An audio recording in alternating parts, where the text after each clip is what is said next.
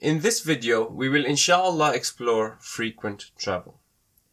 A person whose work includes regular travel, or whose workplace is at a distance that requires a total travel of at least 44 kilometers, they will only pray tamam if they travel for more than 1/3 of the year accumulatively.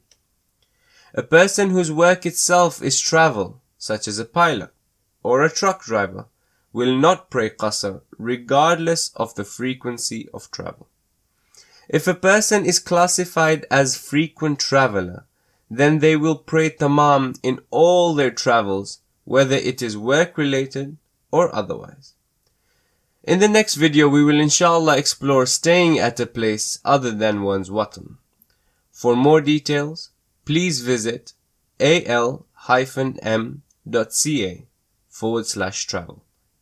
We pray to Allah subhanahu wa ta'ala to accept our worship.